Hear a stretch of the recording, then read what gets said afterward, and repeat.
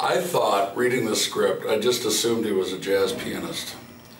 Well, when I got to the read-through for Joel and Ethan, Joel said, no, he's a trumpet player. I see him with a trumpet. And Ethan goes, oh, no, he's a reed man.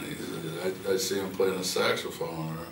So he's he did a little bit of all three. No, let's just say he's a jazz musician.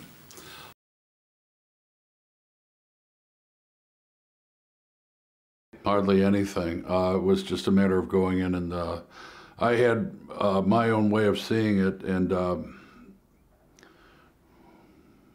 we just adapted that, trimmed it down so it would be playable, not be too boring.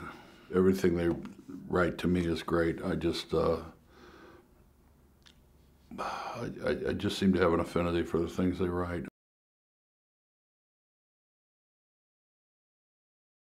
I just like the characters. I like the period.